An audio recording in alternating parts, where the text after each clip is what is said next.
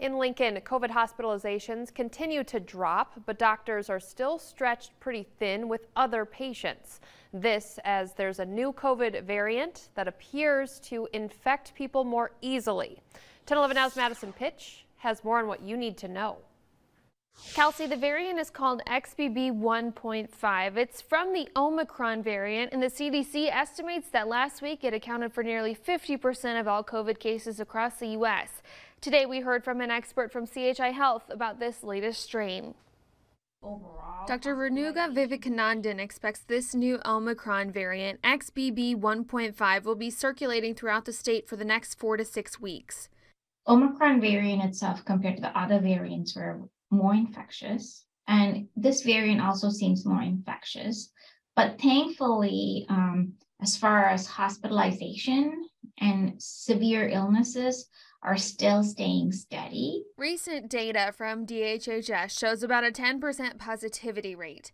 Dr. Vivekanandan says the symptoms from this variant include fevers, chills, runny noses, cough or shortness of breath, and fatigue, similar to other variants. Latest numbers from Bryan Health show they're caring for 15 COVID patients today. They tell me their COVID patients usually number between 15 and 30, and as far as hospital capacity, they're hovering between 550 to 580 patients a day.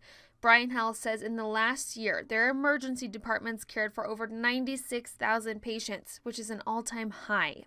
Dr. Vivekanandan says COVID and these variant evolutions are likely here to stay, but there is hope in fighting off surges of new cases. We have the tools. Even if the virus is mutating, the vaccines that we have are effective in preventing infection in most individuals and preventing severe infection.